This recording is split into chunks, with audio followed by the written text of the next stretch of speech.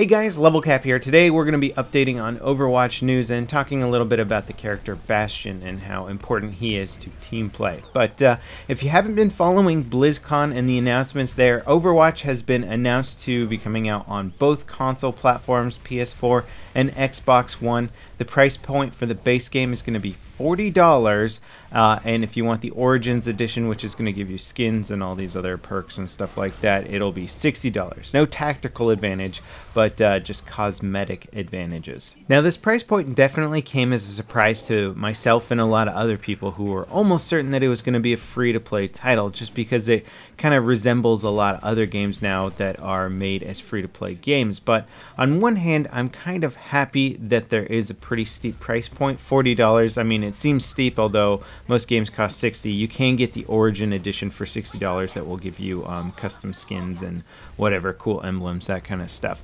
But $40 means that it's going to be a major hacker deterrent. If you think about a lot of the free-to-play competitive games out there, there's a lot of hackers in them because there's no real penalty for getting your account banned. You just get a new account, make a new email, register a new account, you're good to go. But if you get a $40 account banned, then you got to buy back in for $40. It's far less attractive to the hacking community out there, and especially if Blizzard does a good job with their anti-hacking software, then I think we could have a game that is going to be almost hacker-free. Now, it's also pretty big news that this game is coming out for console. Aside from the Diablo franchise, Blizzard hasn't really made a big console push on many platforms, but this game does make sense on console. I think the competitive background will definitely be on PC. The game plays wonderfully on PC. I'm addicted to it. I love playing the beta right now. Tons of strategy, and I think the only thing that this game has going against it is that it's a little bit tricky to market, because unless you've played it, all you see is something that looks like a cartoony shooter. Granted, the graphics are very nice, a very good looking cartoony shooter, but for the most part, that doesn't necessarily sell games. I think this is one of the few games that you actually have to play in order to understand how cool and how fun and addictive it can be. Also, rumor has it that the open beta is starting relatively soon, so that means you guys can actually join in and see what the heck I'm talking about. Now let's talk about Bastion, because he is a core player. I find him to be an extremely useful player, especially when playing casually, as in not with a pre-made team that's on comms and communicating constantly. Bastion is absolutely great because he's not easily overpowered. You need an organized team that knows where Bastion is and knows how to take him out efficiently. Otherwise, he can just pretty much do massive damage and take out many players on the enemy team. And from these clips you're watching here, you'll see that I've taken out 3 or even 4 players when they assault. And if you've played Overwatch, taking out that many characters by yourself on an assault is a huge deal. Since teams are only made up of about 6 players, and given the fact that there's usually 1 or 2 that are dead, a push can be a total of 4 players at a time. And if Bastion can pretty much eliminate all of those players single-handedly, you can see just how powerful of a character he can be.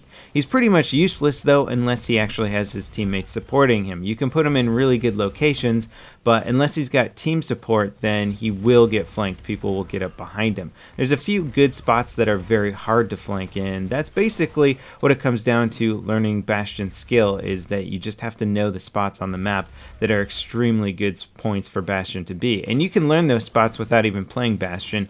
If you play against the Bastion, you see a spot that's extremely good for him, then that'll just tell you, hey, when I play Bastion next time, maybe I should hook up in that spot over there. Now, characters that can counter Bastion relatively well are Hanzo. He has his shot that splits into multiple pieces. You can shoot that directly behind Bastion if he's next to a wall, and that will do massive damage, sometimes killing him in one shot. Hanzo's ultimate ability, when aimed at Bastion, can also at least force him to move, and if he doesn't move, it's pretty much guaranteed death. Reaper can also teleport behind Bastion and quickly kill him with his dual shotguns before he has the chance to sort of transform and try and defend himself, so that's good. Winston can potentially jump on top of Bastion, put a shield down. There's a bunch of characters that are okay against him. If you're playing Pharah, you can basically quick peek Bastion and keep shooting rockets at his shield, and if he can't deal enough damage to you, since you can shoot those from pretty far away, you can ultimately take down Bastion's shield and do enough damage. He is vulnerable to multiple characters hitting him from long range, as long as you have the ability to quick peek him rather than just standing out in the open.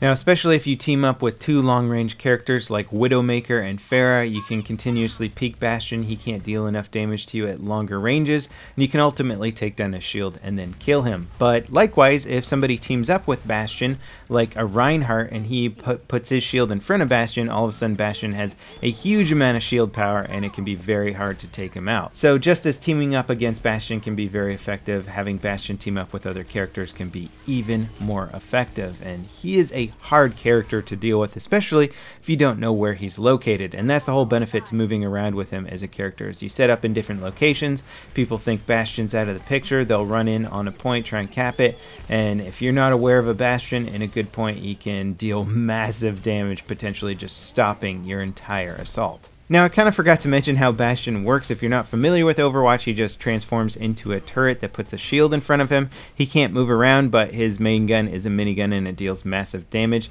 When you untransform from turret position, you can just walk around and you have sort of like a little carbine weapon. He's not particularly effective in this combat mode. It's mostly his travel mode, but he can kill people in a pinch if he needs to.